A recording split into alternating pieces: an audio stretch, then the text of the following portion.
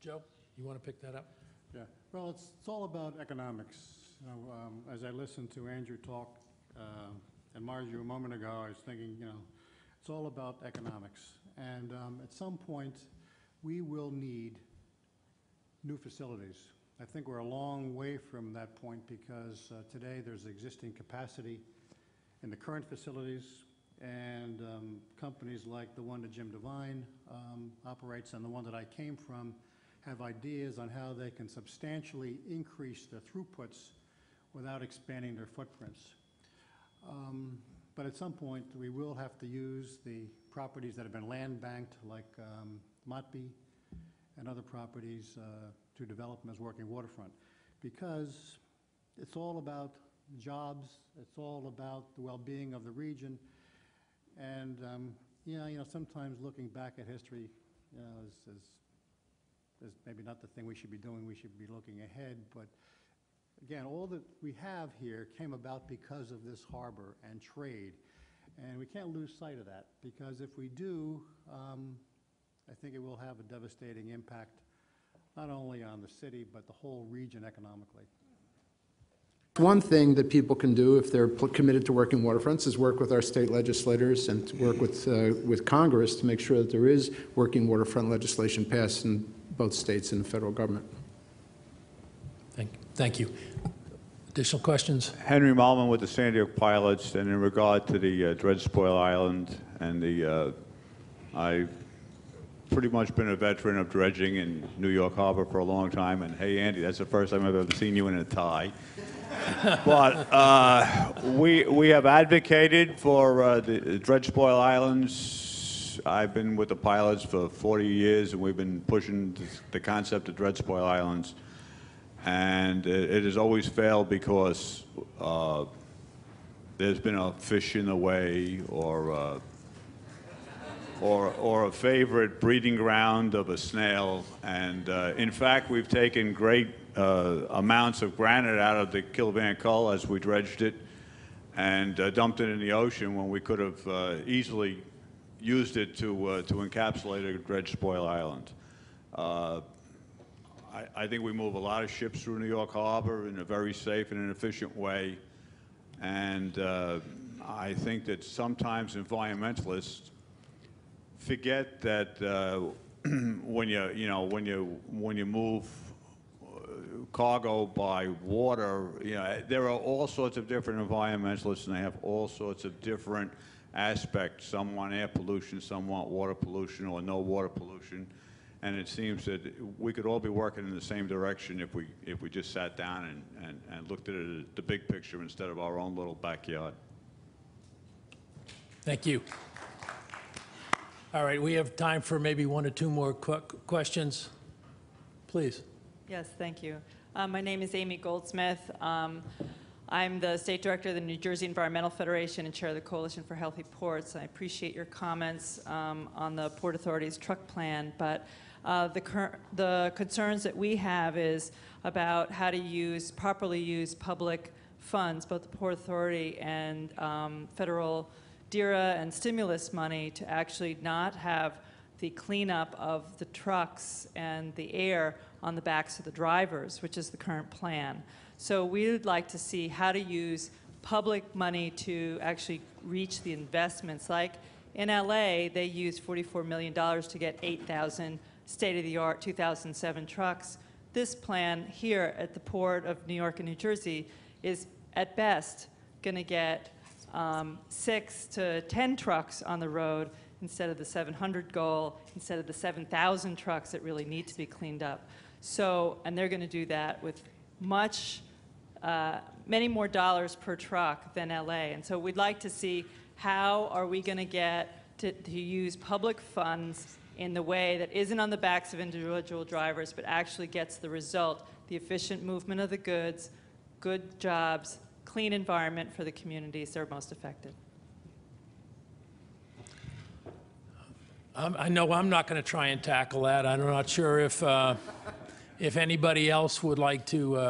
I can understand the concern. I would only make a comment that that you got a totally different operating system between LA and New York in terms of what the roles and responsibilities are of the Port Authority. And I'm not going to stand here and defend the Port Authority, but will only say that the Port Authority has many additional focuses than the Port of LA, which is pretty much laser focused on maritime commerce. Our Port Authority is maritime commerce is not on the front burner at some times, and they're not funded to the extent that and where public funds could be brought to bear, I can't comment on it. I believe there's one more question here. Thank you. I'm John Muir. I'm on the board of the Gowanus Canal Conservancy in Brooklyn.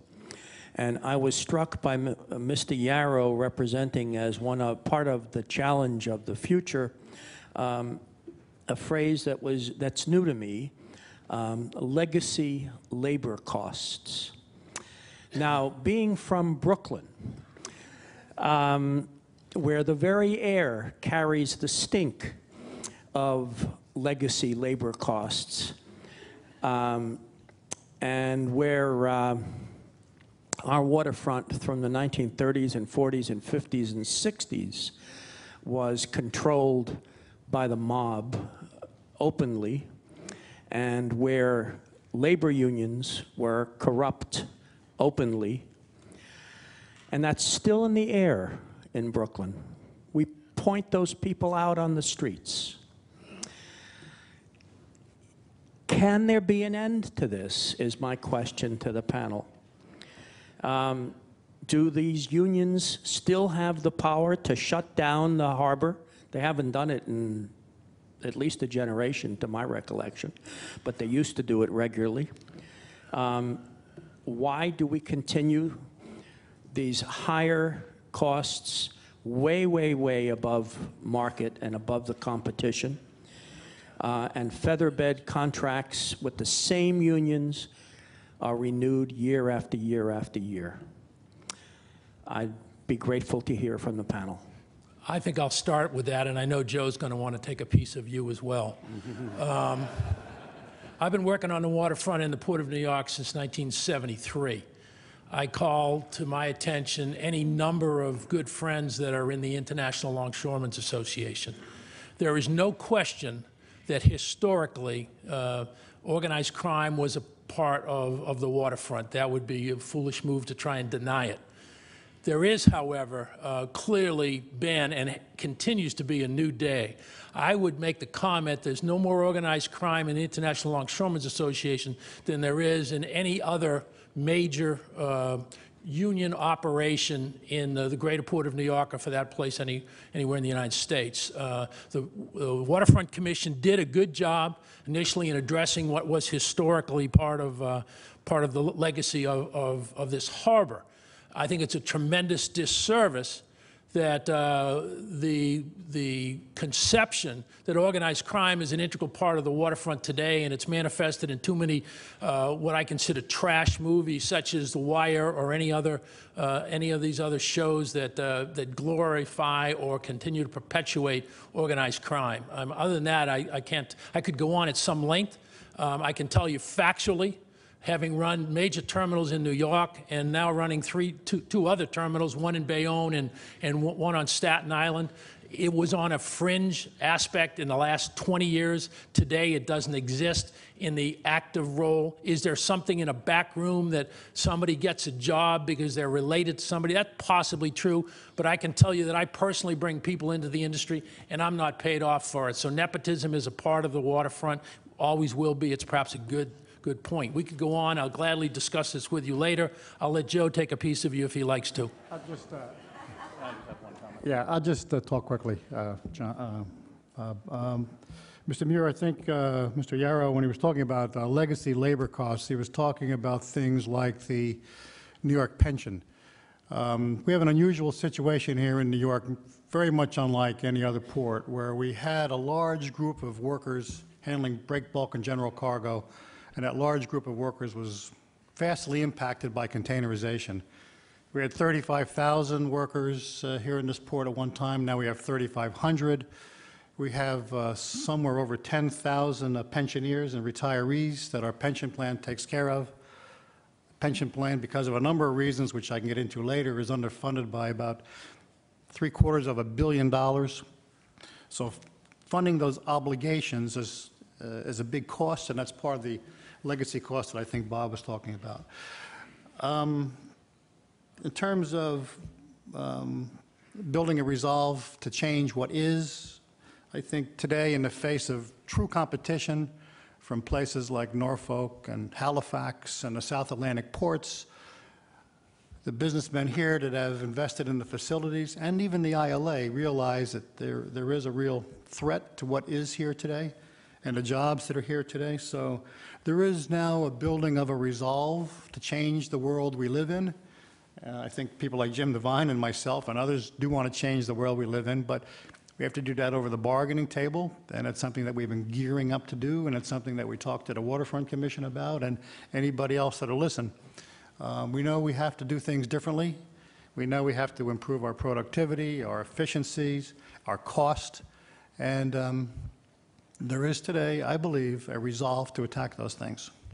And Bob would like to make a comment. Bob would like to make a comment. Yeah, just to be absolutely clear, I was referring to these kinds of legacy labor agreements and not organized crime. And you have to refer those questions to the U.S. Attorney, I guess, and to the Labor Commission. But I would say, and I just wanted to respond to something that was said earlier about the comparisons with the Port of Singapore and Rotterdam. And I think it's very important to make, we don't have to have a Me Too strategy saying if somebody else is doing it, we need to do it.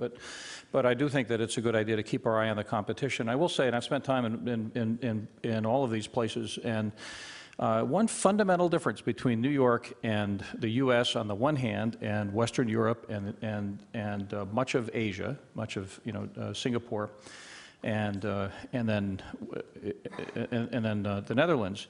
These places, many of them have, Singapore, stable or declining populations, stable or declining workforces. And it's a fine thing to say, well, we're going to go up, up the value chain and so forth. I think that's, and perhaps we'd be thinking about the same thing. But we happen to be living in a place that on the other hand, is welcoming immigrants. New Yorkers and New Jerseyans are continuing to have kids in a way that their counterparts in the Netherlands and in Singapore are not. And we're looking at 1 million additional New Yorkers in the city and 3 million additional residents of the tri-state region. 140 million additional Americans by mid-century. And so this business of creating jobs, for people who don't have advanced degrees is not an incidental thing for us. It's something that has to be a fundamental part of any strategy, any economic development strategy, and any port development strategy.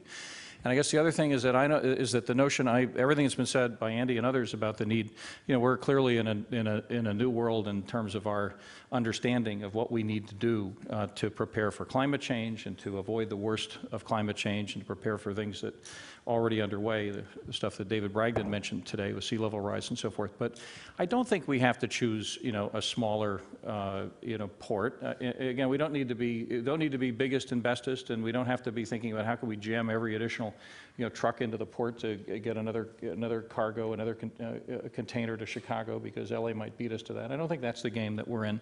But we do need to be in the business of making sure that we sustain the standard of living that most New Yorkers would like to have for themselves and their kids.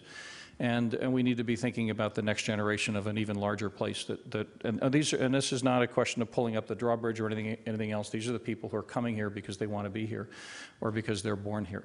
So, at any rate, I think that's so, but I think certainly don't disagree with any of the other comments that have been made this morning, except for the organized crime business. So, yeah. Thanks. I think, Manju, would you have any final comments, or Andy, any other really. comments to make? Because we do want to wrap it up. I would make one. That would put me in between the crowd and lunch, so no. No, I would make one observation in terms of the future. I personally see it very bright.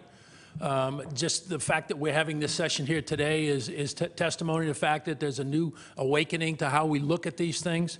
If you go back, we had one of our distinguished pilots from Sandy Hook with us today, and if you went back in his records and you looked at his the traffic that his organization handled in 1956, prior to the advent of containerization, the Greater Port of New York handled approximately 14,500 ships in international commerce. And if you look at what it did, and I think it was 2008 was the last time that I actually did an inventory of what happened. And in international commerce, there was about 4,200 ships in international commerce. So what has happened? There's tremendous efficiency in terms of the number of ships coming into the harbor, but yet they were still carrying more cargo. And that speaks well to the environment. That speaks well to the bilge water that was being washed over the side, or all the other manifestations of the vessels coming into harbor. With the advent of the Panama Canal, with the larger ships coming, I kind of agree with Manju that we may not have an onslaught of incremental cargo coming to us from Asia, but rather we're going to have that cargo coming to us on fewer, more efficient ships. Responsibility of the terminal operators is to be able to accommodate that. And we're going to accommodate that with greener technology, more efficient, safer operations, and dare I say, less labor costs at some point in time. That has to be addressed across the table, but the future's bright. I'm very pleased that this organization held this meeting today, and I won't keep you from lunch any longer. Do we have some comments? So thank you all very much for a great panel.